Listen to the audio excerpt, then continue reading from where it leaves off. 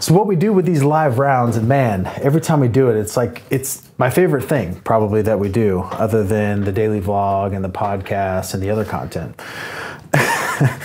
But it really is some impactful conversations that we're able to have because it's based on the information that you guys actually want to hear about. If you have a question, this question could be regarding anything. It could be business related, sales related. It could be something entrepreneurial, really anything. It could be personal, it could be relationships, it could be health and fitness, it could be really anything. If you have any questions whatsoever that you'd like to ask, just put it in the comments.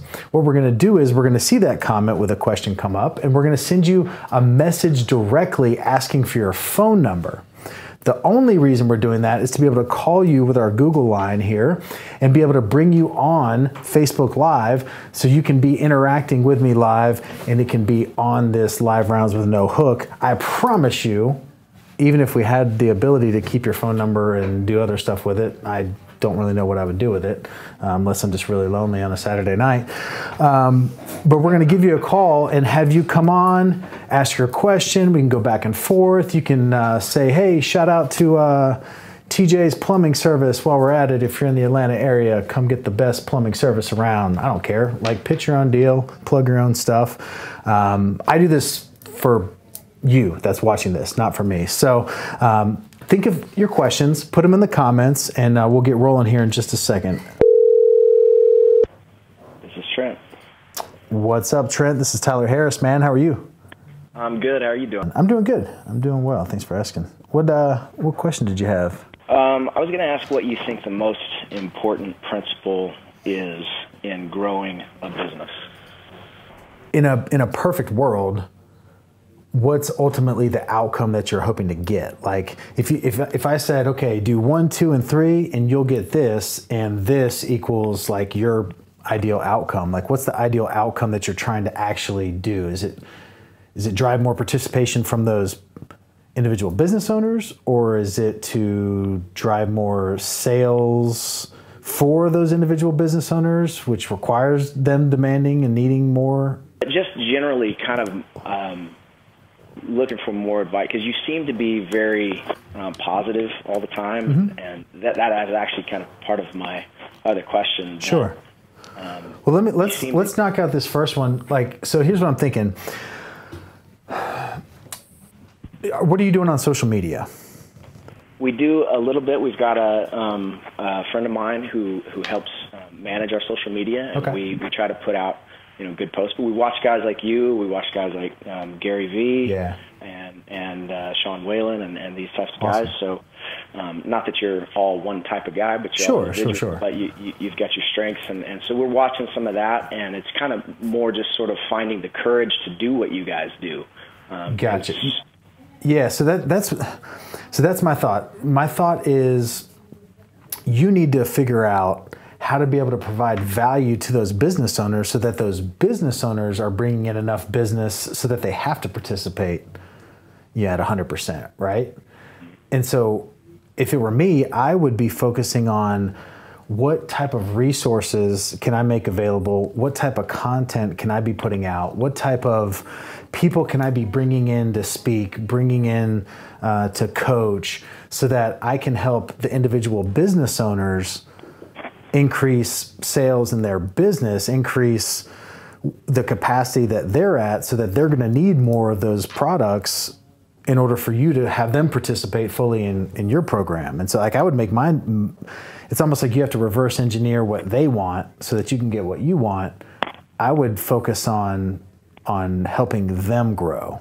Because if you focus on helping each of those individual business owners that are within your buyers group, if you help them grow their bottom line, then not only are they going to have the demand, but they're also you will have provided that value to where it's just reciprocity at that point. I mean, they're ultimately going to be more willing to participate, even in those months where, and again, I don't know the specifics of how the ebb and flow works, but let's just say there's a particular product or a particular quantity that you guys are trying to reach at a particular time. Even though me, owner of ABC Restoration, even though I may not particularly need that much of that product right this second, because you've helped me build my business and build my client base, I know that I may need some more of that product later down the road, but I'm going to go ahead and do that because I know that you need that for the participation now because of the value that you've provided me. Does that make any sense? Yeah, it makes a lot of sense. I was actually testing you, and you got the answer correct. This was a test? Unbelievable. Unbelievable. I have one other question for you. Yeah.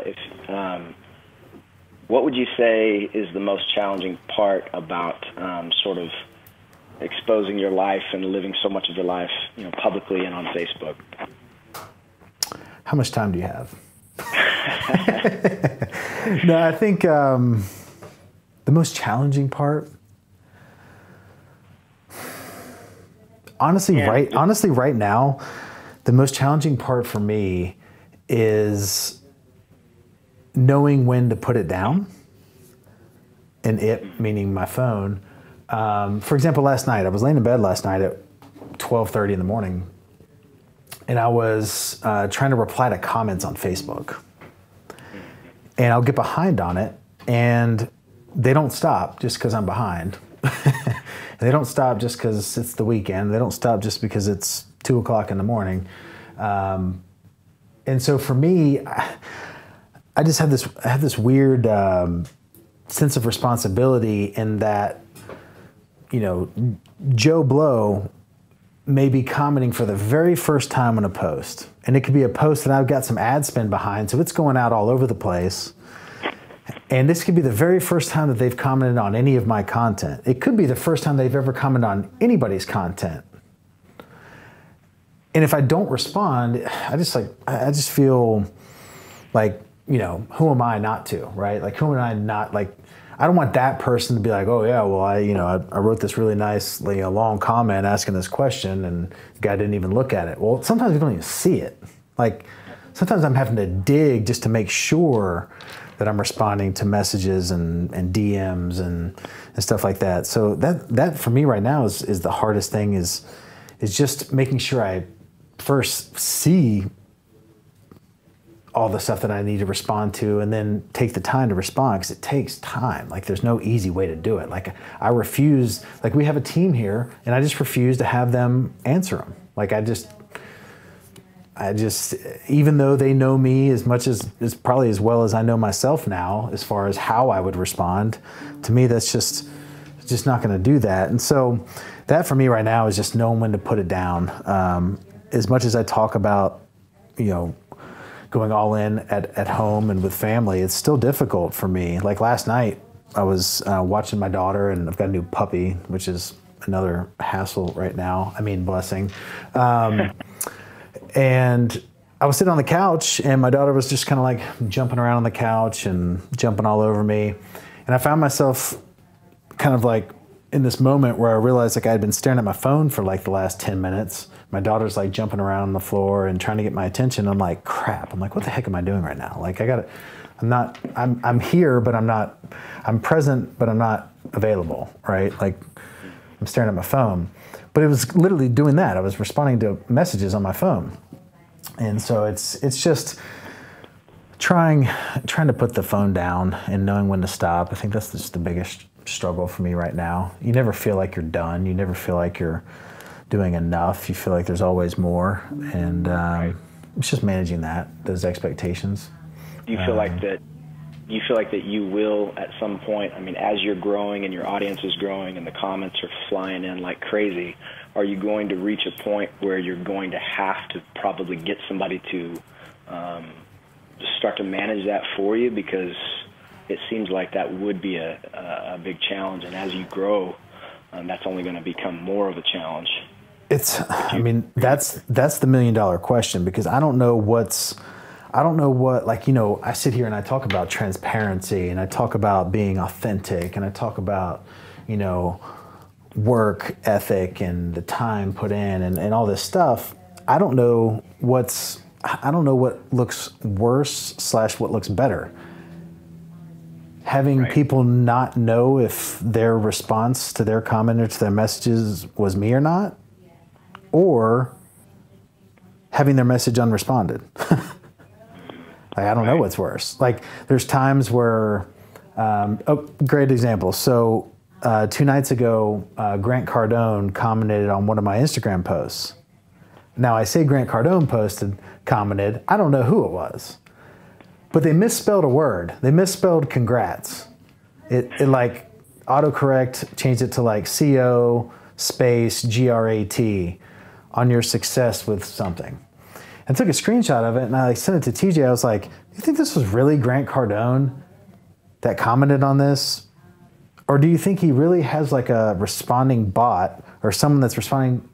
It wasn't even responding. It was just like proactively commenting on something. I didn't even tag him or hashtag or anything. I was like, is this some random person that's doing it and misspelling words? Like, surely not. And so like I got super confused. But it's that right there. Like, if I message Grant Cardone right now, if I message Gary Vee right now, and I actually get a response back, I'm like, well, I wonder if that was actually them. And so I don't know what the right answer is. I know one time Gary Vee responded to my email or sent me an email, and the only reason I know for a fact it was him, because I was like, he's the only person that would ever do this. It was Christmas morning at 9 a.m., and he was responding to an email I had sent like a couple days before, and there was 0 words in the body of the email. He put a sentence in the subject, and that was it. Literally, I was like, that's definitely him, because he would definitely do that for time efficiency, not even put anything in the freaking body of the email. So I don't know, man.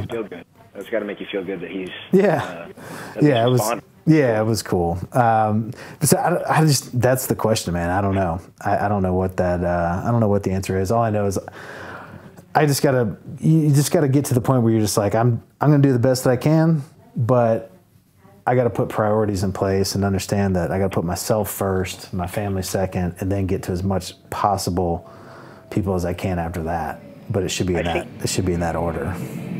Right. You know? I think you as you grow and that gets more, if you were able to answer the most, I mean, part of the beauty of it is that you're going to be able to choose what topics you want to talk about as your audience grows, I would feel. Yeah. And which is awesome. And I don't think that, I mean, at least from my perspective, I'm just one person, but I wouldn't stop following your stuff just because you didn't answer my question. You know what I mean? Not everybody maybe is that understanding, but, you know, pleasing everyone is obviously an impossible task. Yeah, and man, like, and sometimes, like, I mean, some of these messages, I'll scroll through, and one thing I don't like to do is I don't like to click it. Like, I don't like to click the message and it show that I've read it until I'm ready to respond to it. I do that with emails. Yeah, right. And so, like, sometimes I'll just kind of scroll through, and some of these messages are freaking heavy. Yeah. Like suicidal messages.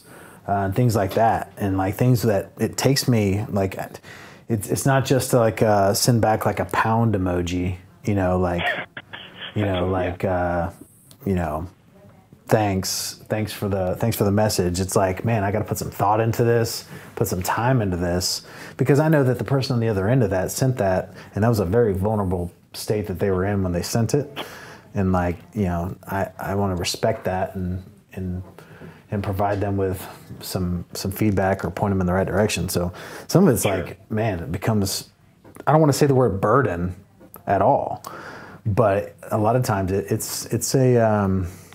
gets pretty deep in there. So yeah, and it's heavy stuff, and you can have a profound impact on people's lives. One way or the other, positive or negative. Yeah, you know, exactly. That's why I take it, I mean, extremely, extremely seriously. So. Man, I appreciate you calling in. What part of Florida are you in? Destin. Actually. Are you, dude? My family has a place in Destin. Oh, really? I've been going to Destin since I was literally in my mom's stomach, because they had it, like I was like out on the beach, like while she was pregnant. And I've lived all over the U.S. Growing up, my dad was in the military, and we moved all over. But Destin was like the one place every year I've been to at least once my entire life. You know where Pompano Joe's is? Oh yeah, love that place. That's like it's literally like my happy place. Yeah, so our condo's right across the street. Oh, that's awesome. Yeah, so I'm down there all the time. If you're ever in town, just hit me up. Yeah, I'll sure, buy man. you dinner. Yeah, dude, I absolutely love it down there. Back when, like, my grandparents originally bought the place down there, and that was before. I mean, you'd be out on the beach and look a mile down, you couldn't see anybody, and so it's crazy how much it's grown. The good old days. Yeah, that's a good market for you. That's for sure. For restoration, and all, that's an awesome market. So, 100%. Well, cool, man. That's it for me, man. I'll get off here. I just wanted to tell you before I go that, man, all your marketing stuff looks awesome. I don't know who your graphics guy is, but you guys do awesome work. So. Thank you, man. Well, they can hear you. They can hear you right now, and they're smiling. So, from one designer to another. Cool, man. I appreciate it, man. Have a good rest of your day. You too. Bye-bye. See ya.